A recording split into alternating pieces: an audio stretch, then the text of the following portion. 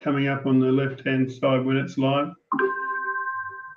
All right, good morning, good afternoon, good evening, wherever you are. Welcome to Dumb SEO Questions, episode 298. Each week we meet here to answer the questions asked in the SEO Questions Facebook group, and also on the the SEO Questions group on Google Plus and the Dumb SEO Questions Facebook group. Sorry about that. With us tonight we have Tim Capper. Tim is CEO of OnlineOwnership.com. He's a Google top contributor in the Google My Business community, and also we have George G. You can find Tim at OnlineOwnership.com. And George G. George is proud to call himself an SEO. He's based in Bulgaria. Boy, gee, we just had a look at his new offices. Gee, they look great. All right, our first question tonight is titled Rank the Category Pages of an E-commerce Shop. It's from Tim Bernhardt. Tim said, hey everyone, what is your opinion about the following situation? The plan is to rank the category pages of an e-commerce shop. Hence, the idea is to put content on the category pages, H1 and small paragraph at the beginning of the category page, and H2, H3 and more text at the bottom after the products. Currently, I'm hearing a lot about building cluster pages / content silos. Within the bottom text, I want to include internal links to related topics / sites of the given category. Would it make more sense to set up these internal sites within a blog or as child sites of the categories? For example, category 1 / related topic 1, category 1 / related topic 2. I won't try and keep up with the rest. He said, to me, option 1 seems to be more plausible. I would really appreciate any input or other ideas. Thanks a lot. From Tim Bernhardt.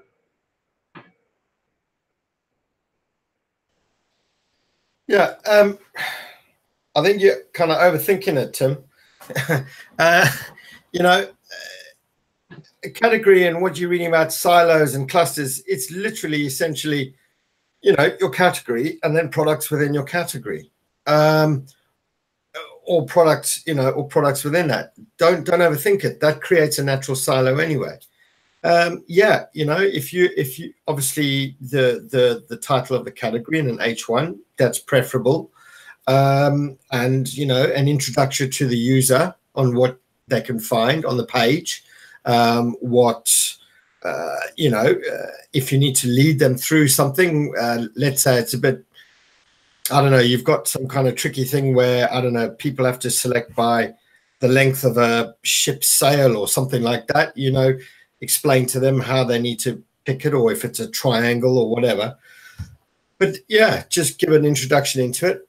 Ideally, what you want to be doing is linking from your content you create for the user into that main category as such, not necessarily out to the other. Yeah, you can link it to other things, but ideally what you want to do is create, you know, think about your content in the sense that that content's there is to identify a user's in a user in his journey of making a purchasing decision. So he might be like, I want to buy, you know, a kite. So, you know, or what is the best kite, or how can I use this kite with a go-kart, or you know, all these kind of user particular queries. That's where you want to be looking at your content to satisfy the user's intent. And then once you've answered his question, you can then take him to the particular products or that particular category. Yeah, but I mean, I would go with your option one, which is, the actual theme and the child, and a logical process through that. H1, yes, H2, because you can do that. But just remember, if you look at Amazon, there's like about 57 H1s on an Amazon product page. It's not necessarily the H1s in that. It's about literally using, it's literally having a good product, providing information on that product, and answering questions that users may have about that product. And then obviously once you've answered that question, whether this is the good one, this is the bad one, which is the best size, which is the tougher model, which is the domestic model, or whatever the case may be, then take them through to the particular product.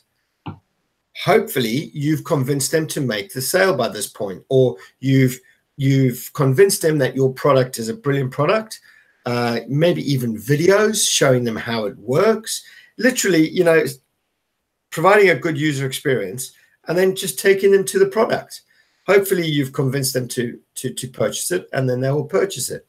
So yeah, I mean, I hope that answered your question. I'm sure George has got something to weigh in there on, particularly on e-com.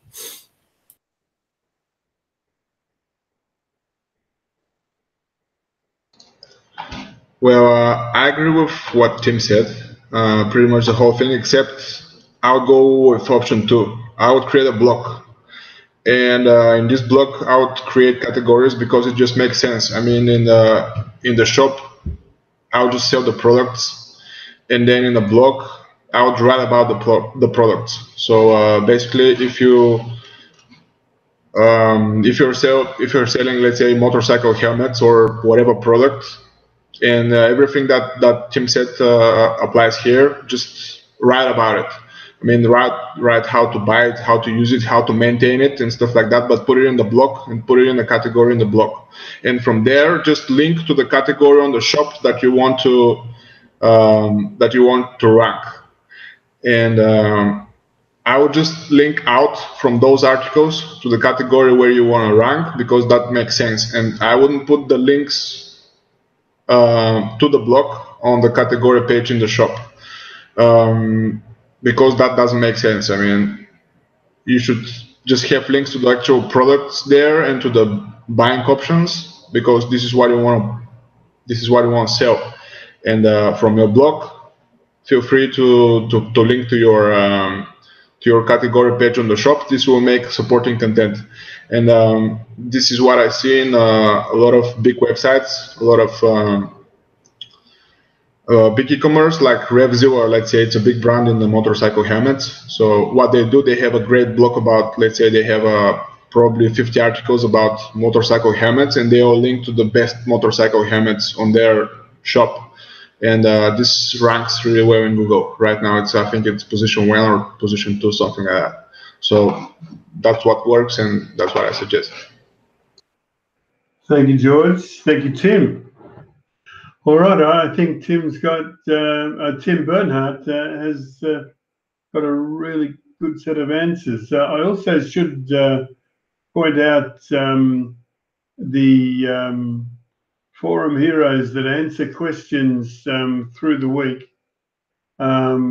People like Michael Stricker,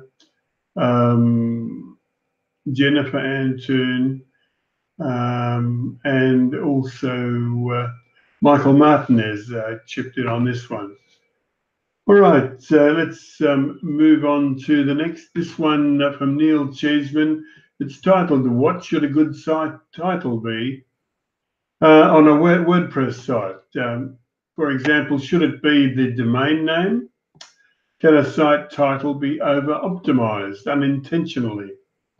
Is a site title used by search engines in rankings? I can't appear to find any reference to it in Google's starter guide.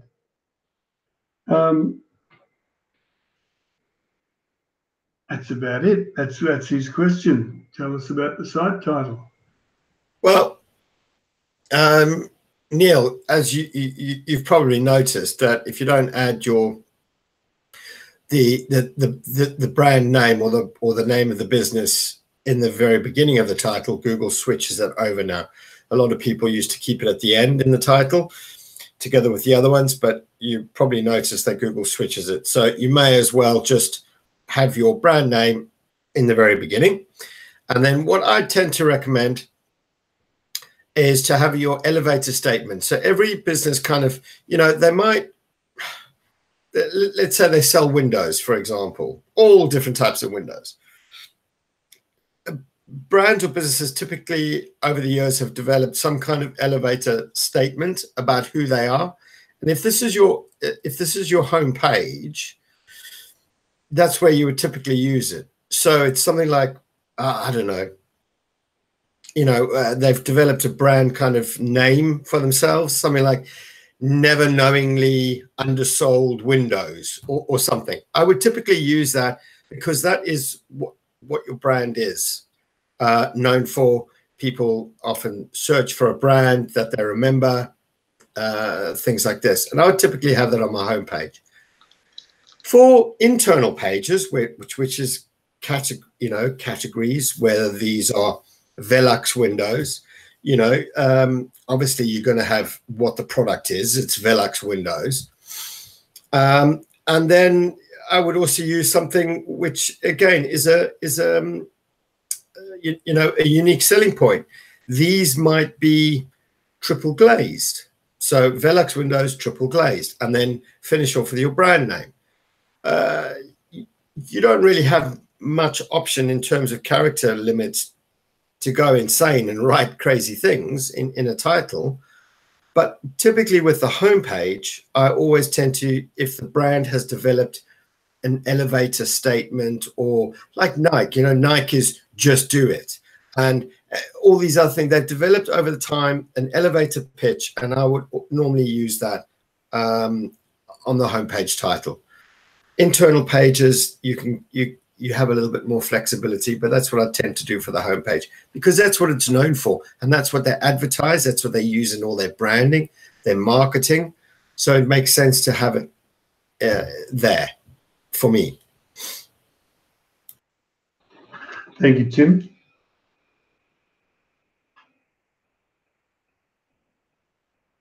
Okay, let's move on to the next. I'm sure Neil will be happy with that. This one is from JL Faverio, who asks, what in the world is Google Optimize? Is anyone using that?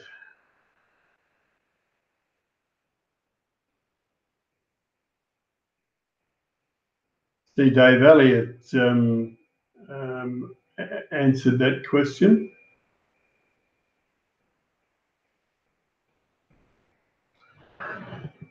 Dave Elliott said it's an A/B testing platform, a bit weighty on the page, and there is better available.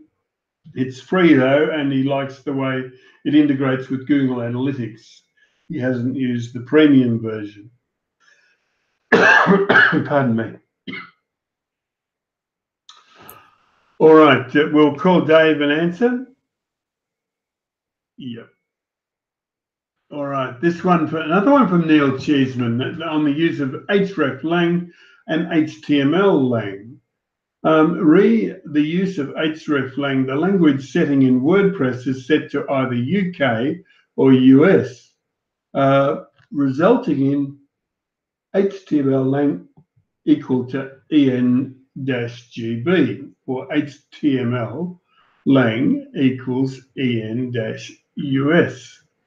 However, if a website is aimed at all English-speaking visitors, and there are 2 or more language versions on the web, then the English hreflang would be hreflang equals en. Does it matter that the site language is HTML lang en-gb and the hreflang is different, i.e. hreflang equals en? Good heavens, i.e. WordPress site equals and the hreflang 2 of -1 linking. Good heavens, what's he saying here? Okay, well, generally in WordPress, you select your locale, which then is reflected in your HTML language. So you can set it at GB or US or whatever the case may be, which would conflict with the hreflang that he's implementing as such. I think that's what he's trying to say. What I would question is, why is an all English site trying to do language pages in freaking US English or Australian English, or it's literally the same written word with a few nuances. I would really question that. Yeah, I mean,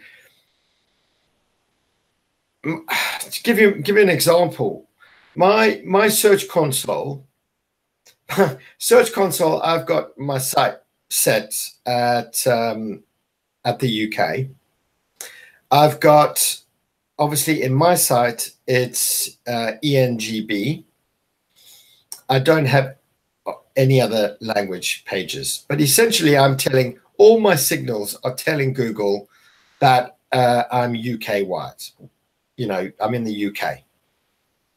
However, 70% of my traffic and all my positions are in the US, purely because the content that I provide is typically searched for and looked for and more read by the US. So even though I'm telling Google everything that, listen, I work in the UK, most of all my readers and visitors are in the US. I haven't read any particular study saying that a UK ENGB site providing a service that's in the US, creating an EN-US language page, is going to rank any better with an hreflang EN-US page than that actual GB page. I have not seen anything on that, but I'm assuming, to me, that if it's good enough in terms of what you're selling or what that product is, whether it be, if it's that product and it's written in English, if it's good enough, it will be shown wherever. You're right, Tim. I don't think I know I haven't seen anything like that. All right, will we move on to the next? Yeah, sure. I just want to add that, in my opinion, Google just ignores that.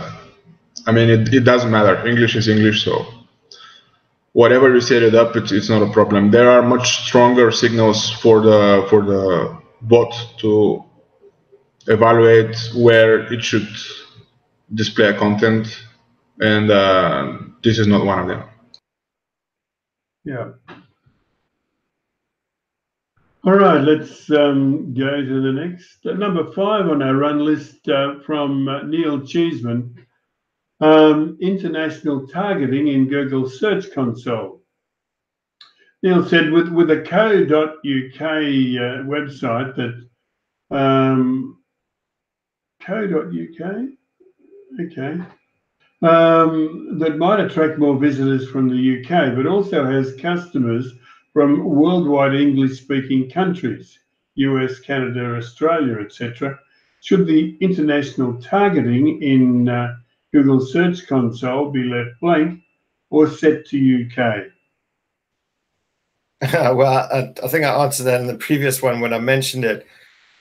Just leave it at international. You can set it at the UK if you want. You can set it whatever you want. It doesn't make a jot of difference. If your content on that page is the better content, Google will serve that to the US, the UK, Australia, wherever. If that is the best piece of content, it will serve it in no matter where. As I said before, I switched mine to the UK in Search Console ages ago. It's kind of a little test thing, and it hasn't made a jot of difference. 70% of all my traffic still comes from the US because those are the people that are primarily searching for the stuff that I provide and write about. It ranks pretty much exactly the same on .co.uk, .com for the US, and even to Australian readers. It may fluctuate maybe one position if someone in a more local area is searching from specifically New York and they're looking for something specifically New York related about how to remove a review, for example, then I might be position number 2 rather than position 1 if it was a general country search. It's not going to make a jot of difference. You may as well just leave it at what it is, international. But if you wanted to set it to UK, it won't make a difference either.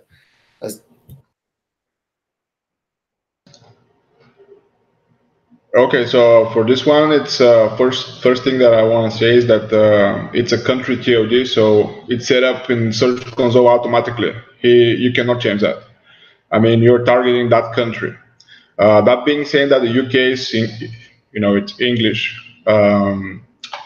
Google delivers results locally, so it really depends on the searcher's intent. If the searcher is looking for something internationally, it doesn't really matter where the domain comes from. But let's say, for example, if somebody is in the UK and he's looking for web hosting, domains with .co.uk and with English content will rank better, especially if he searches for UK web hosting or something like that. Same goes with Australia. Just because Google knows that people in Australia would prefer Australian hosting simply because the servers and everything else in Australia will work much better for the Australian customers than, let's say, a data center in Chicago, because obviously that will not work for them. So it really depends on the searcher intent and how local the search is. But for global and international searches, it's really the language. So if it's English, it doesn't really matter if it's .co.uk or if it's a .k or whatever. It will rank in the search just the same way. Cool. Excellent. Thank you. All right, let's go to the next. This one is from Mike Collins. It's titled Canonical Links Juice. I think he's confusing something somewhere. Mike said, hello, I want to make sure I'm understanding canonical links correctly. Let's say I post an article on my blog site, site A, and it gets syndicated by a bigger site, site B, with a canonical link back to the article on my site. Another site, site C, links to the article on site B. Does the link juice from site C's link to site B flow to my site, site A?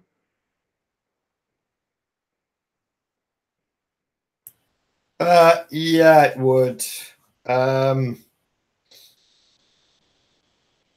Yeah, if site B has created a canonical link back to yours as the source of the article, the reference to it, which would be very surprising because if somebody's quoting it, normally they would just have an actual link and not a canonical link.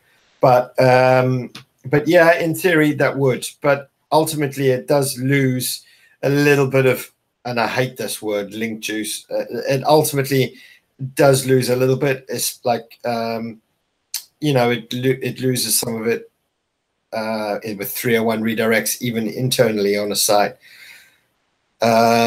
not a heck of a lot, just a tiny little bit. You know, it's always better for a direct link rather than, you know, and because it is just better. But in theory, it would, yes. But you know, this link juice stuff just does my head in. I mean, for me, I wouldn't even care about link juice. My thing is how much traffic that's bringing me. How many people have come from that article to me to buy my product? That's what I want. I never care about links, link juice whatsoever. If I'm going to be mentioned somewhere, I want that traffic to flow, because I want traffic, I want sales, or I want whatever my particular site, my conversions are. That's what I want. So, I mean, trying to analyze this, Mike, is just, there's so many other better things to be really thinking about. But, you know, it's a valid thing to wonder if it would. Yes, I think it would.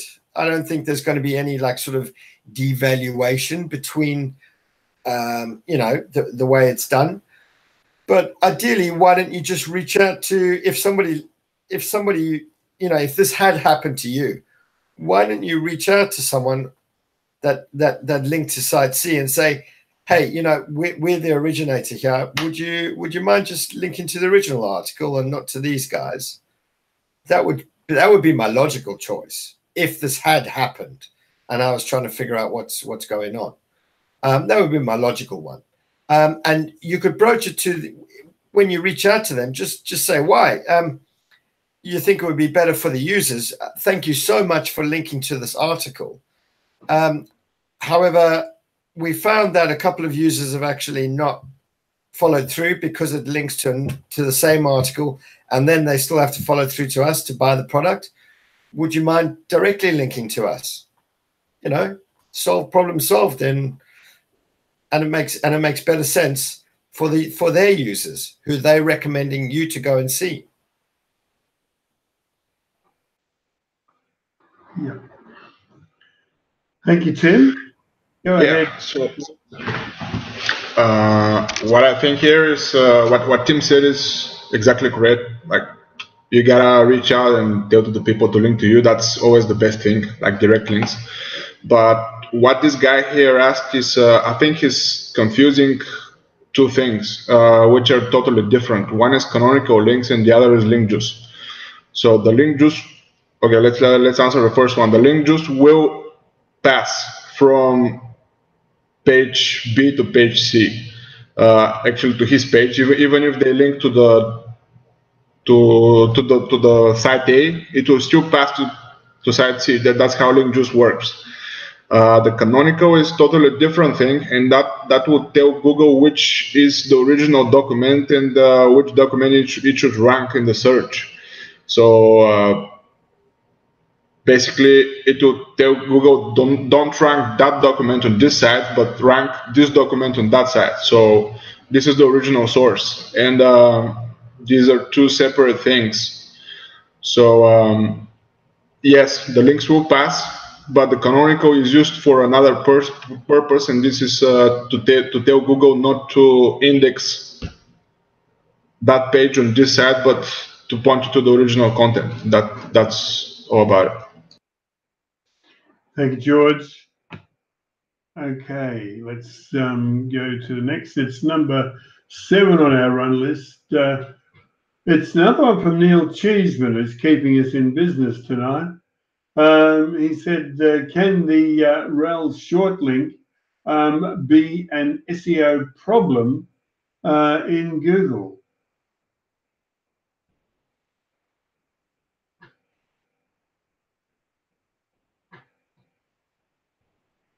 I don't think, I honestly don't know why you would think that. All right, let me just, yeah, go ahead. It's probably come up.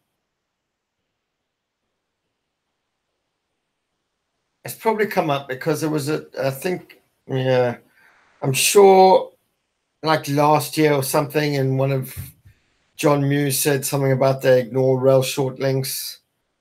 Oh, hang on there. Look, yeah. Chris, yeah, we'll go. Chris Simmons, yeah, he's got the article there. But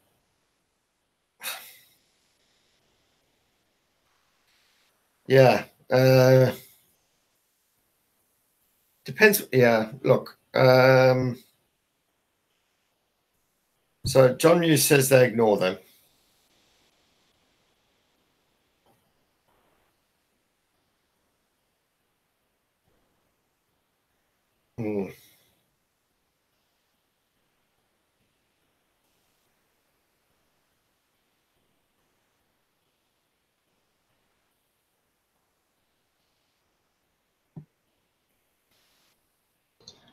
Yeah, I just found the tweet, and John, you said that Google ignores those.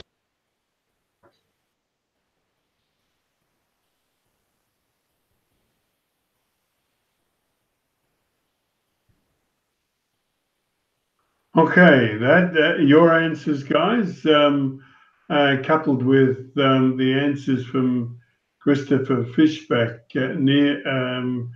Christopher and what's going on? Chris Simmons and Michael Martinez should be sufficient for Neil. All right, let's go to the next. This one from Cassie Richardson.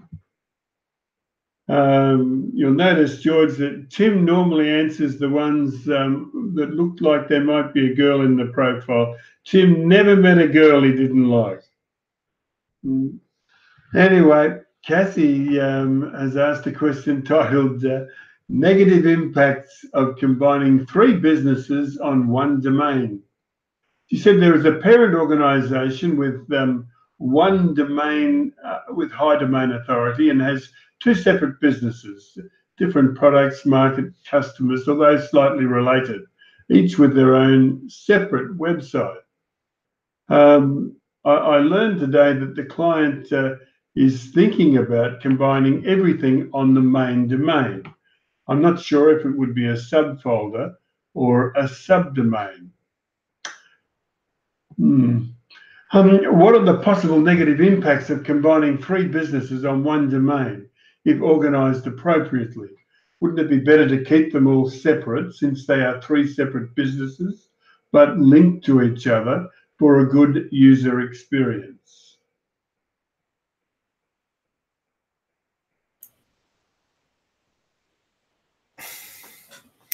Yeah, so look, I mean, there has to be a reason why this owner wants to do it. He has to have some logical kind of reason. He's not going to take 3 separate businesses that are performing well and go, you know, ask him, Cassie. Seriously, ask them, what is your intention? Why? Are they rebranding as a whole into one?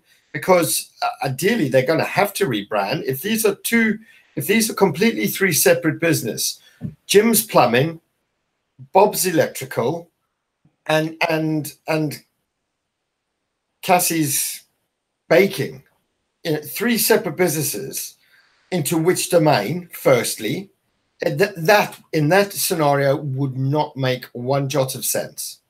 But the way you've described it, a business, 3 separate businesses, there must be some kind of branding involved in that would allow them to merge the 3 into the one.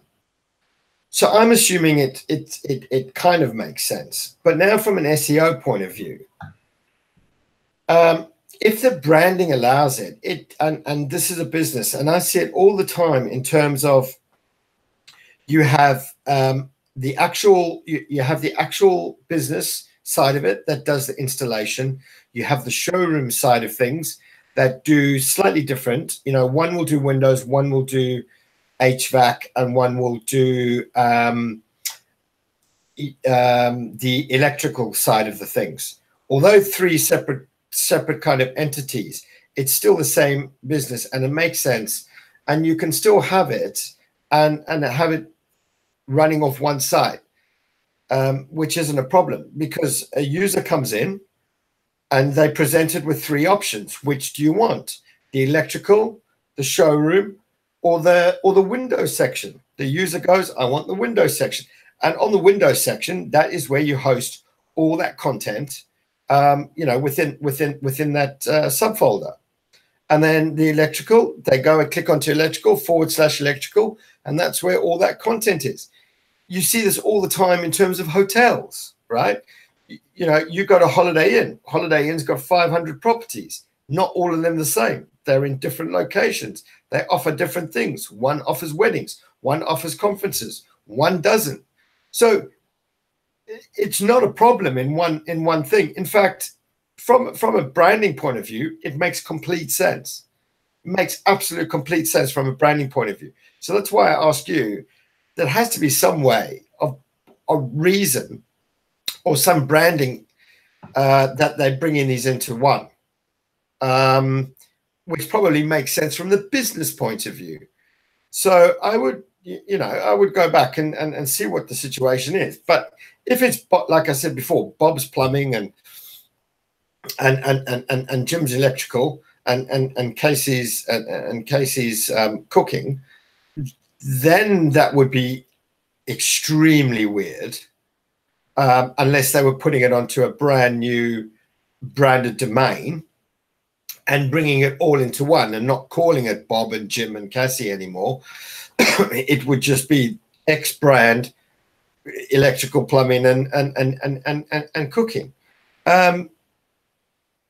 So, there has to be kind of a reason there. But yes, it's entirely possible. It's done all the time. It works very successfully with a large brand with multiple entities. Not a problem. You just need to manage that.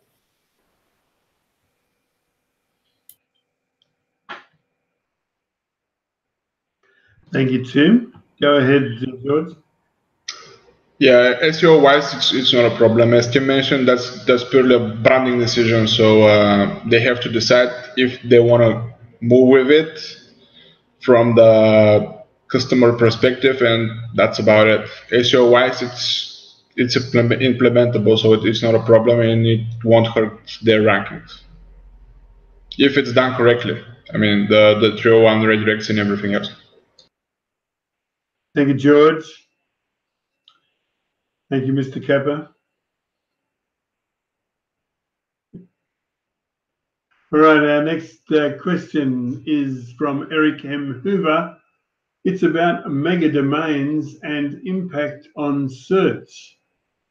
Not sure what he means there. Anyway, he said, how do we feel about mega domains on impact in search, crawling, etc.? I am not for them, honestly, i.e. brandsite.com versus brandparentcompany.com/brandsite. I see Michael Martin has said that he's done it both ways.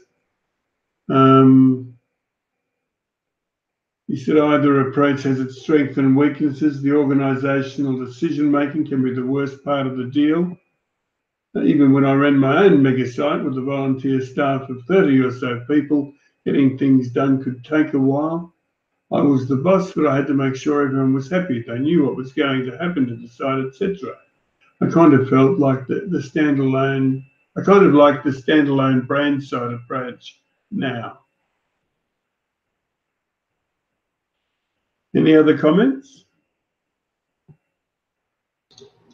Well, that again is purely from brandable point of view and purely marketing. SEO wise, it doesn't matter. I mean, you can rank both.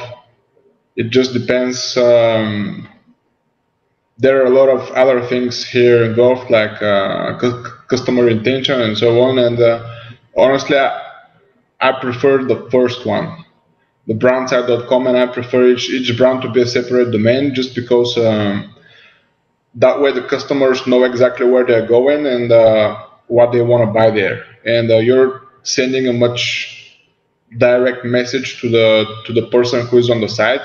You can build better brands, and you can aim it better to a different to the specific target group that is going to be on the site, because each brand can be targeting different let's say one could be for teenage males, the other could be for grandmas, and they should be set up in different ways. They should be, I mean, the brand should talk to the customer in a different language. So that's why I prefer the first one. Thank you, George. Yeah, totally agree.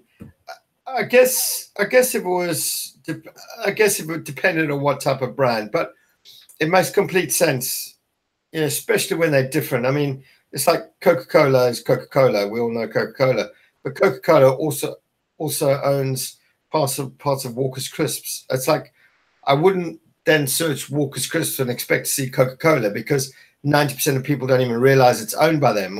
Or Capella apple juice is also owned by Coca-Cola, and it's like, if I want to search for the apple juice, I would probably see a bit weird if I saw it on a Coca-Cola domain. I'd be like, whoa, no, I'm looking for something healthy, not something crap.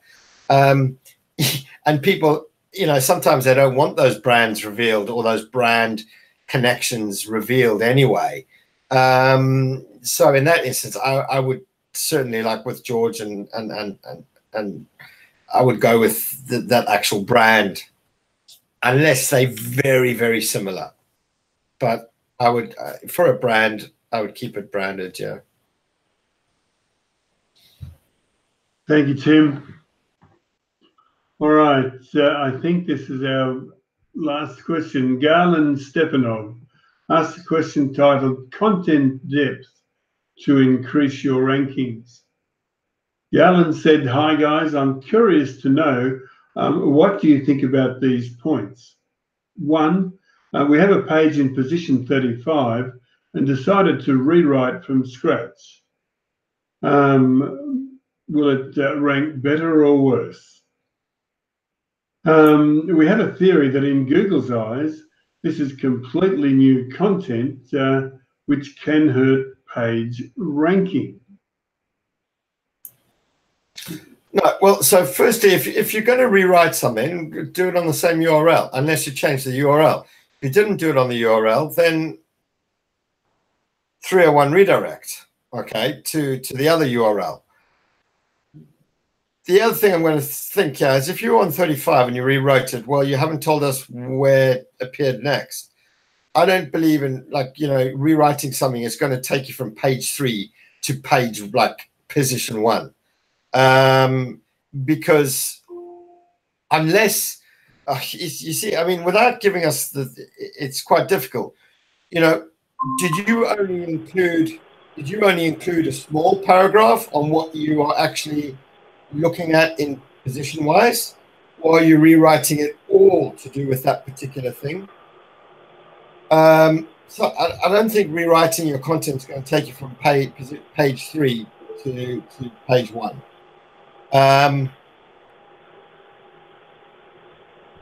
It may do. Depends on what everyone else has done there. You may actually need to rewrite it so that it's structured better, it reads better, and then create additional content to then feed into that, to actually on all the other subjects around it, to provide context to all of that particular page that you're trying to rank for. Just rewriting it, I really don't think it's going to take it from 35 to position 1, unless you haven't told us that actually we only wrote some really crappy paragraph and it was on position 35, and now we're going to take it, you know, we're going to really put some effort into it. Then it may actually do a bit of jumping. But if you're essentially just restructuring it slightly and maybe doing something else with that, I don't think it's going to go from there to there. You need to look at what other people have done and how can you present it in a better way. Is there any other additional content around it that you need to build to lead into that page to really push it upwards? Yeah, I mean, there's tons of things there on tons of questions there. Yeah. All right. Anyone else? And see, we've just been joined by Micah Fisher-Kirchner from the East Coast of the USA.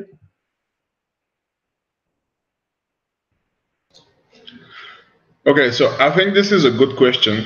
Probably the one that I like the most here from those.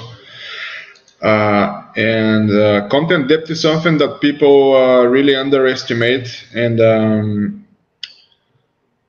don't put in their content strategies. And I think that a lot of people don't understand it actually. And content depth is not how long your page is. I mean, a lot of people think that you gotta write like 5,000 words page and it will rank automatically. Well, that's not the case. I have done a few experiments and it really works very well. So this is how I built all my content right now. And okay, a simple version of it, what I can tell you and what works really well, you should test it as well. See how it works for you. Is let's say if you want to rank for the best vacuums, let's say, just open Google and type in best vacuums, and then go ahead and see and get all that headings that pop up in each page, and put them in a text document, and then see what overlaps and remove that. And you have a text document with a lot of headings that are pretty much everything else, everything that ranks on page one. And here you have a lot of questions, a lot of stuff that the vacuums are good for. Also, we have, let's say, 20 different models from all the pages combined. And then go to answer the public, get some questions from there, answer those questions as well. Make that page, and that pretty much says to Google that you answer to all that information that people may be looking for, and to related terms that are also searched by people who look for best vacuum. And this gives to your page a lot of relevancy, and it really works very well in the search. And it's not necessarily how long the page is, but how many of those topics you have touched. And I have experimented actually with just put the headings there and then put copy pasted content with, just spun content with little keywords, nothing fancy, and that really ranks very well. You will be surprised how well that ranks. And this just proved to me that Google cannot read your text and your semantics, but it reads the relevancy of your content to everything else that ranks right now, and if it's better, it just puts it and ranks it better. So thank you, George. Yeah, on my end, usually I'm of the view that Google knows kind of, for the most of the time, what users want by showcasing what's ranking. And when it comes to the content side, at least, one of the things you can do is compare and contrast your content versus the competitor's ranking. So, kind of as mentioned, you're breaking down what's the fundamental commonalities between the ranking articles. You want to make sure at a minimum that you're covering those points, because essentially what that entails is you're fundamentally answering the question or the search of what somebody is looking for.